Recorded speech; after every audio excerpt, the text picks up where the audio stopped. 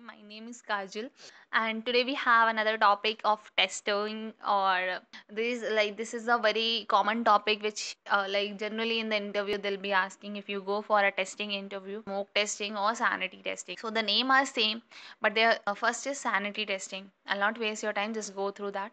We have a definition over there. You can read it and you can understand it. Don't mug up. I'll just tell you what is sanity testing or what is a smoke test. Sanity testing is nothing but, if any functionality is broken, then you'll be informing it to the developer, and then developer will fix it. To fix it, then tester will test it functionality, that proposed functionality is working fine or not.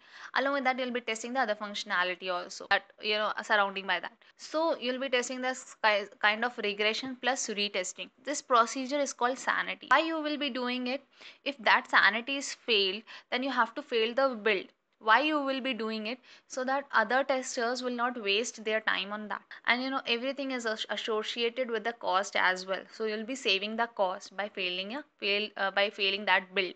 So that is called sanity testing. Then again we'll move to the smoke testing. In smoke testing, you don't need to say anything. You just say that critical functionality will be testing. In smoke testing, you cannot complete it by saying that critical functionality. You should explain by giving the example also. By critical functionality, you can say that, like in a phone, like if any telephone is there, so like if LAN wire is connected or not properly, we'll be testing, or that dial tone is coming or not, then only you'll proceed further. So this is the critical functionality. These should work fine, then only we can proceed further. For any if you give the example also, so that it will show that you or he or she is worked on it.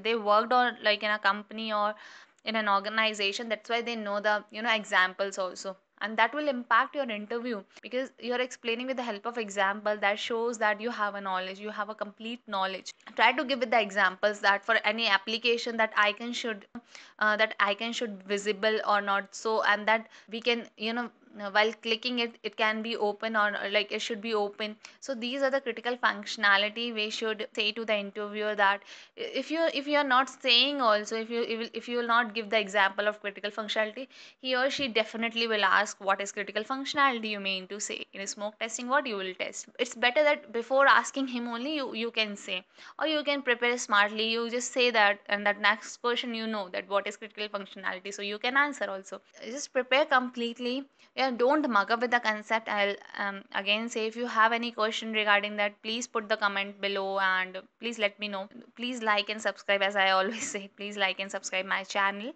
and all the best for your interview. Prepare well and stay tuned for my next video. My name is Kajal.